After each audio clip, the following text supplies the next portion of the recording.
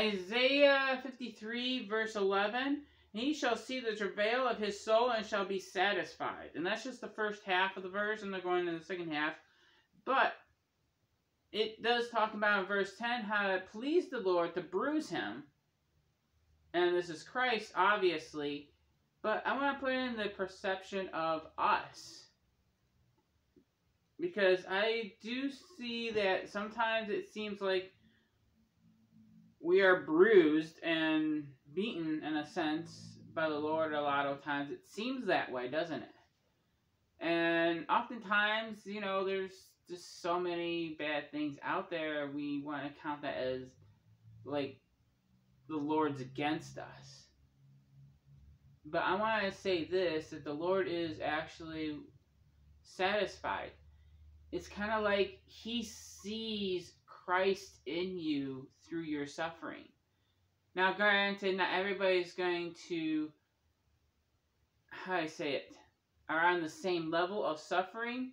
Now, what do I mean by that? Now, if I were to cut myself with a paper, and get a paper cut, I'm like, ow, that hurts. But you have a 3-year-old that's never been cut by a piece of paper, they're going to whine and cry to their mom. Why? Because their level of being able to tolerate stuff is different. And so not every single person can go through what Christ went through. Not everybody has that capacity.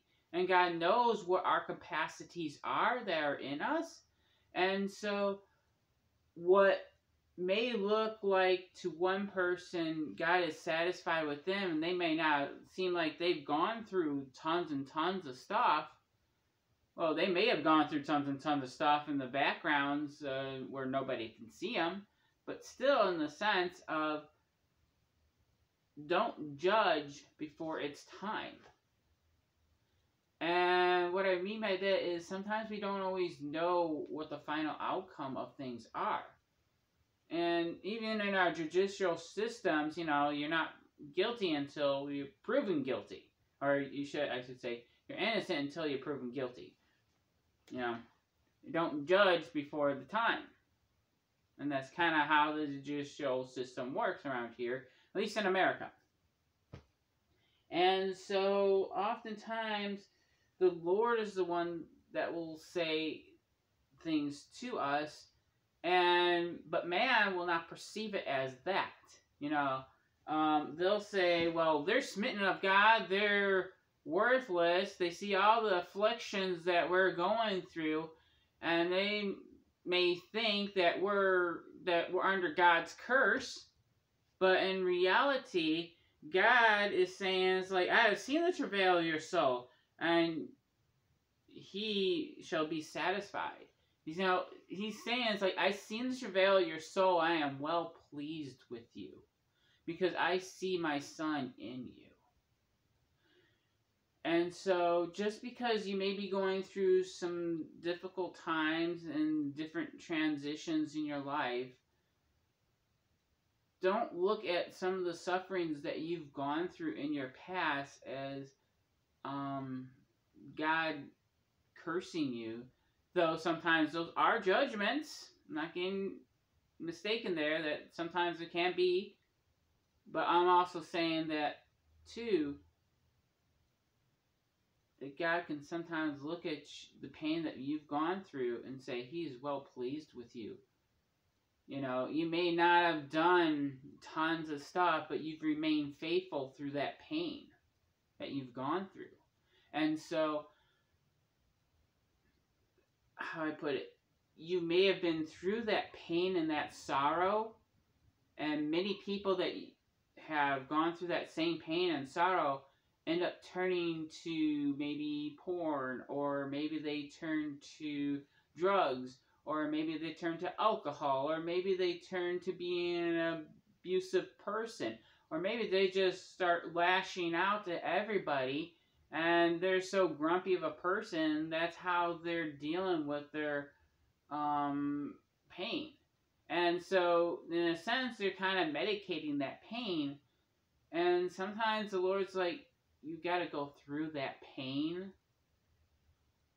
But he's saying, I see it, and I am well pleased with you that you are walking through that pain in a godly manner. And I am well pleased with you. And I don't think that's often said, that sometimes we don't see it that way, but God sometimes can say, hey, I see it. I see your integrity, that you're trying to walk the best you can, and I know you have problems, and I know there's demons that might be pulling you in certain directions, and you're blaming yourself. And it's good to repent. It's not saying that's nothing bad to do. But oftentimes, the Lord just wants to say He is satisfied. He is well pleased. He has seen your suffering, and He is willing to work with you. You know. And I feel that's about it. Alright, so God bless you. Take care. And, just go to the Lord on this. He'll prompt you in your spirit if that is you. If He has been well pleased and well satisfied with the travail of your soul. And here's the other thing. What does a woman do? Oh, yeah. A woman travails, doesn't she? Before you can give birth, you got to travail. Yes, you do, don't you? And so I think, okay, Lord, I'm getting it now. So as we're travailing in the spirit and in our souls, we are actually giving birth to something that is completely great. And so after a travail, what happens when a woman travails and gives birth, they soon forget the pain they've gone through. Just like Joseph, he went through a great amount of travail, but it gave birth to what he was called to do. And so likewise, we as Christians have to travail ourselves and through our soul sometimes to give birth to what God is birthing inside of us. Not giving over to self-medication and all that stuff, but sometimes the Lord is bringing us through a process of travailing to give birth to the new man that He is trying, or woman, that He is trying to birth forth out of you. The new life. I'm almost thinking of, what is that one creation?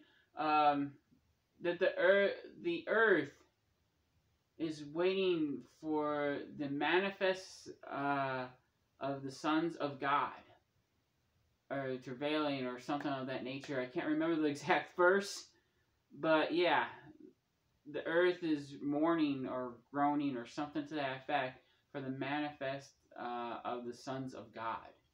And I think that's what God really wants from us, is that travailing brings forth that manifestation. Now, maybe not to the degree that we're looking for or we think of, or maybe something even greater than we can think of, or because, God is an awesome God, and maybe, just maybe, to the point of the manifestness of the sons of God, of whatever that's supposed to look like. I don't know. Okay. So, and this is just what the Lord's given me, so, take it all to the Lord. God bless you. Bye for now. Bye.